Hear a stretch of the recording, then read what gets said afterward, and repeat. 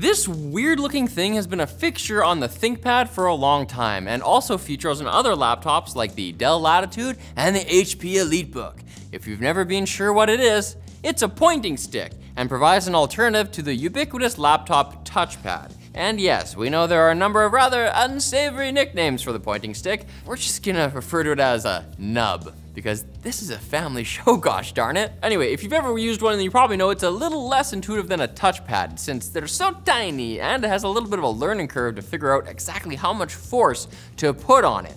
So why exactly have they stuck around for so long? Well, seeing as the ThinkPad has long been a firmly business-oriented product, it's not surprising that it was actually conceived of as a way to save time. The thought was that it just took way too long, a whole 3/4 of a second for a worker to shift from using a keyboard to a mouse and back. The cynic in me wants to point to this as a way for soulless corporate types to further micromanage their already miserable employees. But to be fair, the ThinkPad's original design didn't have any kind of pointy device built into it. And imagine if you were forced to use an external mouse every time you opened your laptop. Thus, the nub was born, first appearing on ThinkPads in 1992 with its position smack in the middle of the keyboard between the G, H, and B keys, making it super accessible to the index fingers of cubicle workers everywhere. But because this configuration meant that the nub wasn't exactly very mobile, IBM designed it to work by responding to small amounts of force, with more force speeding up the movement of the cursor. On paper, this sounds reasonable, but the very small amount of space the nub actually has to travel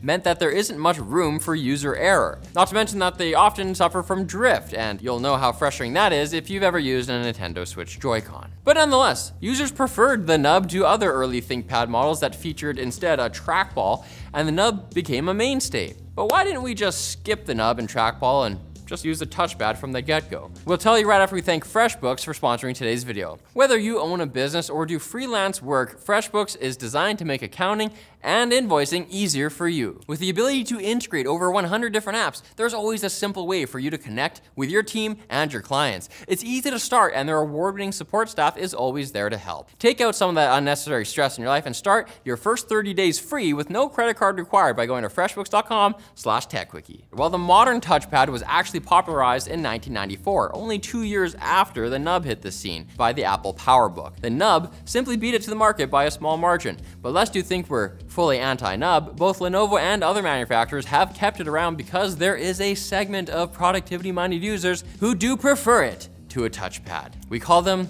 nubsters. Just made that up. Although, as we mentioned, the nub takes some getting used to, its devotees discovered that it could actually be faster for workloads like text editing than a mouse or a touchpad, important for folks who do writing, data entry, or even programming.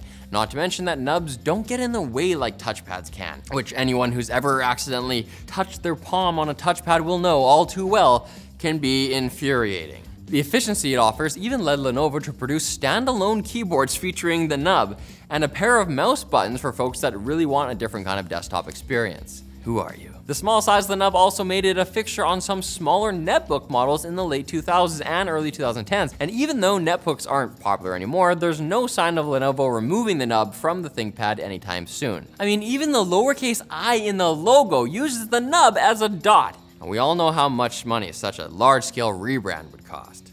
This nub's here to stay, baby. So thanks for watching, guys. If you like this video, hit like, hit subscribe, and hit us up in the comments section with your suggestions for topics that we should cover in the future. Nub you later.